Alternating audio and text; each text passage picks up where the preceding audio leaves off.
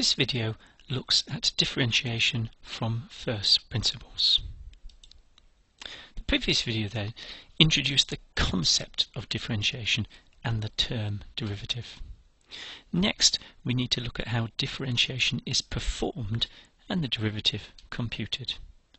We're going to focus here on first principles, that is to show briefly how the main results are derived. So we're not just going to pluck them out of the sky, we're going to derive them. Students who are happy to go straight to the core results without understanding the origins can skip this resource and go straight to number 6. So recap. Differentiation means to find the gradient. In general, this involves some mathematical operations. And a derivative is the result of differentiation, that is a function defining the gradient of a curve. The notation of derivative uses the letter d, it's not a fraction, and you'll see things like this, so dy dx or df dx, or if I use different variables you'll see things like also d dx of f, which is the action of differentiation.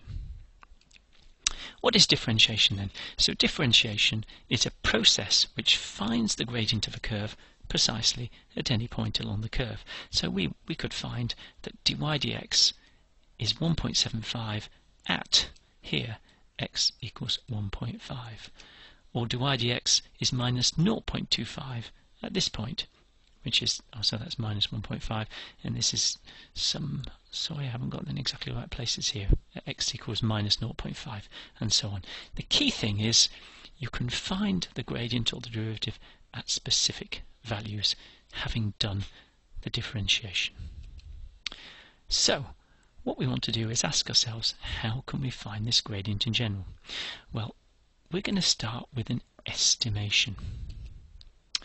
Gradient is approximately the change in y, or the change in the dependent variable, divided by the change in x, or the change in the independent variable. So here's an example. We've got a curve, and you'll see there's delta y, the change in the dependent variable, and along the bottom we have delta x, the change in the independent variable. So the gradient is approximately delta y over delta x, and for this case you'll see that gives me this dotted green curve. Now what you're going to say straight away is clearly that does not match the gradient of the curve at this point, or at this point the gradient of the curve is somewhat closer to that. Now we've approximated the gradient using this formula, and we can see it's close to the real gradient, and if we make delta x small we get closer. So for example, if I take these two values, that is delta y and that as delta x, then you can see this dotted red line down here, it's getting closer. So if delta x is small, then this approximation is close to the gradient, but it's not exact. So first principles. For a general curve, the gradient can be estimated using this formula. So that's what we've just shown, but it's not exact. But what we can see is the approximation gets better if the difference between the x values is small. So if we had a large difference in the x values, we've got a big error. A slightly smaller difference in the x values is getting closer. A smaller, and it's getting closer, and obviously the true gradient at this point is something like this black line. So what we can see is the closer together we make x1 and x2, the closer together we make them, then the more precise this formula becomes. So first principles. For a general curve, the gradient can be computed therefore as a limiting value. So what we're going to do is we're going to find the limit as this delta x goes to 0. So we're going to make the two x values get arbitrarily close together. So we're going to calculate, for example, this could be y of x plus delta x, this value across here, and this one across here is y of x. And this distance is delta x, and what we're going to do is let that delta x get smaller and smaller, and then of course the y of x plus delta x moves towards the curve. So If you take a point, this point, for example, might be x plus delta x, y of x plus delta x, and then you've got x, y of x down here. And what you're going to do is basically plug these into the formula, and then the key point is you're going to do a limit. You're going to say what happens as this delta x gets smaller and smaller and smaller, because you can see the smaller it gets, the gradient gets closer and closer and closer to the true gradient. Okay, so this is what we're going to use. We're going to use this formula here. We're going to say the gradient dy dx is the limiting value as delta x goes to 0 of y of x plus delta x minus y of x, and this bit is the change in x, x plus delta x minus x. Now, we're not going to dwell on mathematical subtleties, but you need to assume the limit exists and is well defined. And sometimes this limit does not exist. So here's an example. What you can see is if you take this particular point, then the gradient is not uniquely defined, because if you approach from this side you get one value, and if you approach from this side you get another value. Now that's a subtlety for mathematicians on the whole, but it's something you just need to be aware of, that every now and then a function may not be differentiable at some points. So examples of using first principles then. So we're going to use this formula here. We're going to say the gradient, or rather the derivative dy dx, is the limiting value as delta x goes to 0 of y x plus delta x minus y of x over x plus delta x minus x. So we'll start with a simple example. Let's take y equals x squared. And all we're going to do is plug this formula into here. So y of x plus delta x is here. You can see it's x plus delta x squared minus x squared over x plus delta x minus x. Now that's straightforward to expand out. You can all do that. And here's the answer. And what you'll notice is I have an x squared here and an x squared here, which cancel. So what you get left with in the numerator is 2x plus delta x in the brackets times delta x. Clearly those two are going to cancel. And then, because delta x is tending to 0, this is going to be negligible compared to the 2x, and so you get the answer 2x. So the derivative of x squared is 2x. And you can use visual inspection to validate that this answer is sensible. So here's the curve, y equals x squared, and if, for example, you take x equals 1, then the gradient there, you'll find, is approximately 2. And you'll see that roughly works. If you take something like x equals 2, you'll find the gradient there is 4. So you'll see a quick visual inspection, you're getting the sort of answers you expect, so you know you've not made a gross error. Example 2, y equals x cubed. So we'll do the same trick as last time and just plug it into this limiting formula. So now we get this, x plus delta x cubed minus x cubed in the numerator, and I can multiply that out and you get this big long expression here, which is a bit tedious, but you can do it. I can cross the x cubed and the x cubed there, which cancel, and I can also notice that delta x squared is much less than delta x, and delta x cubed is much less than delta x squared, and so on. So what's going to happen is I can eliminate this term, I can eliminate this term because they're far smaller than the 3x squared. I can cancel the delta x on the top and the bottom, and you get left with just 3x squared.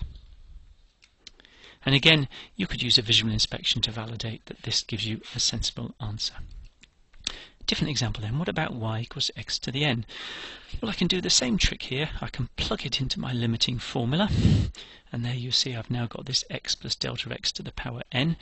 But when I've expanded this out, you'll notice I haven't included all the terms, because I know all these other terms are going to be of the form delta x squared or delta x cubed, and so when I apply my limit, they're all going to be negligible compared to the other terms.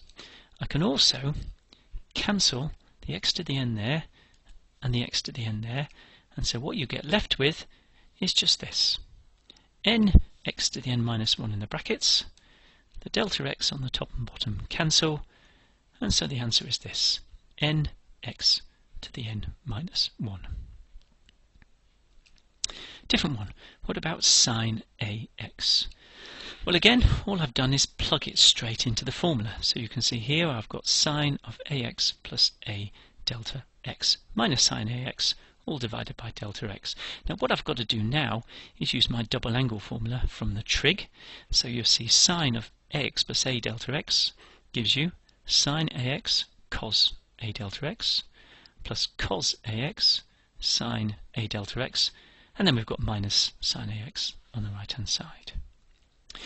Next, if I look at limiting values, as delta x goes to 0, cos of a delta x goes to 1.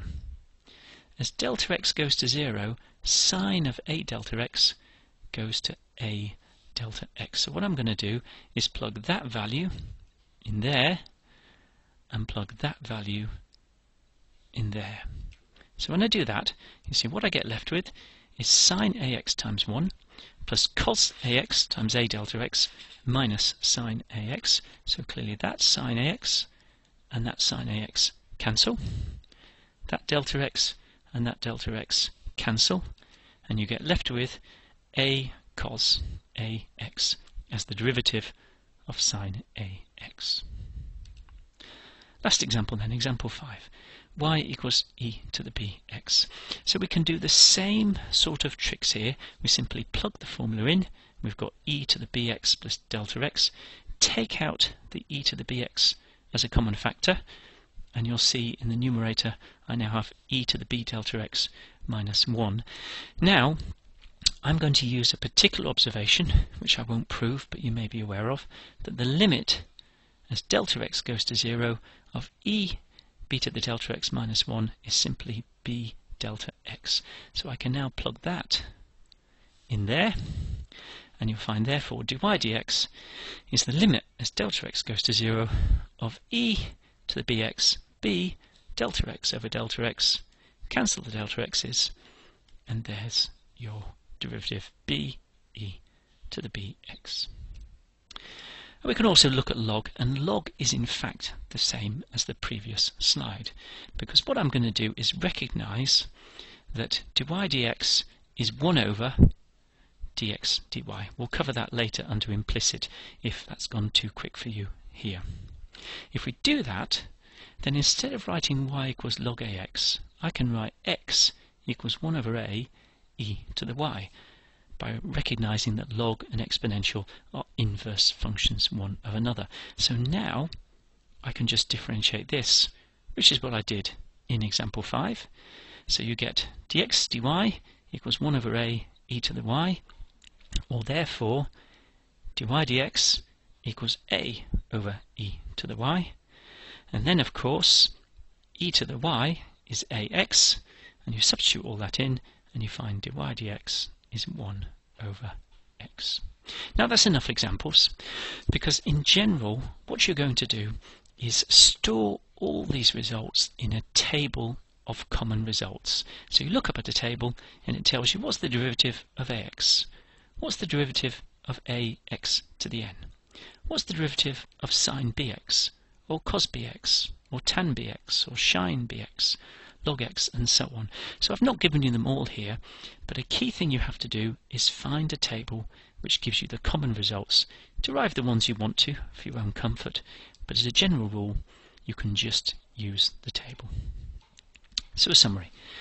This video has introduced differentiation using first principles derivations. The derivatives of a few common functions have been given, and you can use the same procedures to find derivatives for other functions, but in general it's more sensible just to access a table of answers which have been derived for you. So later videos will start using these formula and the table and applying them.